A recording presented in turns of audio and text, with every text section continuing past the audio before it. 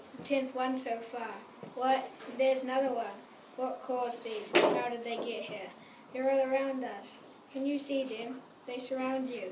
Everywhere you walk, you see them. How did these mysterious cracks in the concrete get here?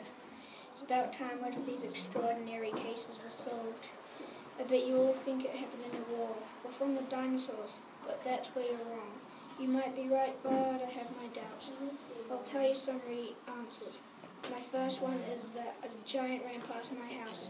I saw him. He had a brown shirt, scuffed a pair of dark blue jeans, and he smelled really bad.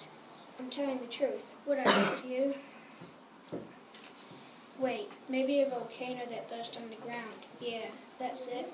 It shook, then lava burst out from the ground. It creeped me out. I didn't know there were volcanoes on the ground. I thought I'd know, but I guess not. Here's another reason it cracked. Yesterday I saw about 24 elephants run past my house. You believe me, right? Anyway, back to the fact. Yeah, those elephants were loud. I couldn't sleep at all. It was annoying, irritating, and it was like an earthquake. I asked Mum to move house. I rarely need sleep. The elephants were grey and black. They had a little hair on the top of their heads. They looked funny, but they were like 7 times the size of me. Do you want any more of my real reasons?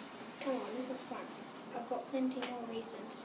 Okay then, I'll admit, those reasons were fake. But I'll tell you the real reason. There are cracks in the concrete. If the concrete is put on an even surface, in a few years it will weigh down on one side and crack. That is what really causes the ground to crack.